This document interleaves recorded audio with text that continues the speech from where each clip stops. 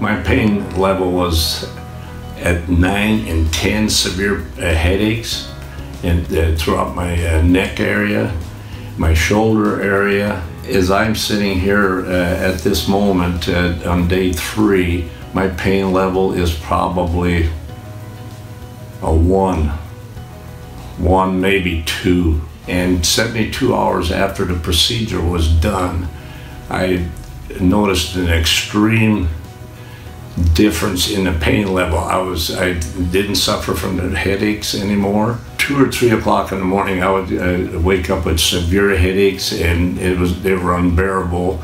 And of course, I took an ibuprofen, 500 milligrams, and everything else, and that subsided to some degree, but not a whole lot. And how often did you get those headaches? Every day. Every day? Every day. So tell me about the last couple of nights. It's only been a few days since the stem cell. Well, the very next day after the procedure, 24 hours after, the headaches subsided completely. So no headaches? No headaches. And this is day 3, and I absolutely have no headaches whatsoever. My neck movement, I wasn't able to move my head either left or right to any degree without severe pain, and now I can take and turn.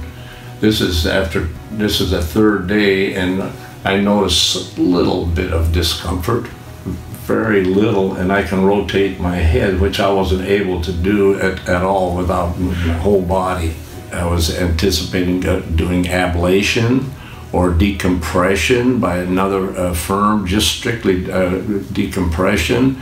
And I was somewhat amazed, but the cost was prohibitive to my way of thinking. And ablation was a very lengthy process, and then also a temporary fix, only 8 to 9 months at the most.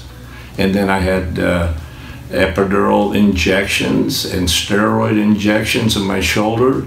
They worked all right, but there was a temporary fix, only lasted maybe 4 to 5 weeks at the most. What have you seen over the last 72 hours since he had the stem cell treatment?